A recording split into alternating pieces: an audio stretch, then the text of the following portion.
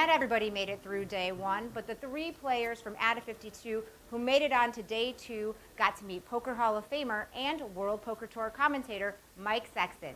Let's see what he had to say. Hey everyone, Mike Sexton here. We're on day 2 of the Party Poker WPT National UK Championship event. $1 million guaranteed prize money. I'm with 3 qualifiers from Adda52 from India. You guys are all still alive in the tournament. I bombed out today, but the dream lives for you guys, huh? I know you have a lot of chips, eh? Yeah. I had to take a re-entry. I busted the first bullet with a set over set. Pretty disappointing, but then because of the great value, I decided to re-enter.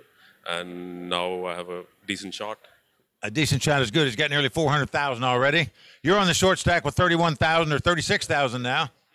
I came in today with 41,000. We partied last night at the players' party with these guys, and they were telling me their chip stacks and sizes. I said, hey, he's the one guy in the tournament I got more chips in. He's still alive. Good job. And you're sitting on how many chips? I have about 160. 160,000. Now, no limit hold'em is the game we're playing here, of course. But you guys told me last night at the players' party that the favorite game in India by all the players is Pot Limit Omaha. Is that true? That's right. Most of the cash game action is in PLO. But yeah, tournaments is hold'em is still the game to play. I think if you win this tournament, you may have a new attitude about no limit hold'em, oh, eh? A lot of prize money at stake. Guys, we're pulling for you. Good luck to get to the final table and take down the trophy here.